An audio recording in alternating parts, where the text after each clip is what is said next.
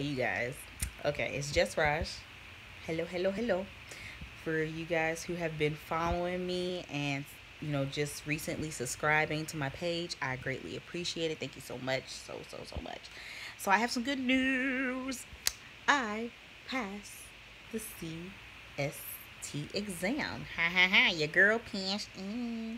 So I am in the process of getting all my paperwork in for the job I got hired for at a surgical center, up just about 17, 18 minutes away from me. So it's still within the area where I live.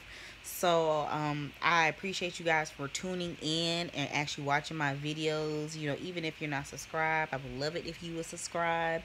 Uh, I'm just so excited. I don't have to study anymore. OMG.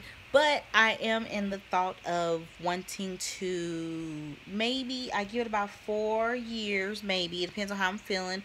The more confident I am within the surgical tech field, um, maybe I might go for first assist. So we'll see how, just one day at a time. I was supposed to start September 8th, but they couldn't verify my last two jobs. So I'm just like, how does that work? But I got one job verified, so we're waiting on the other one.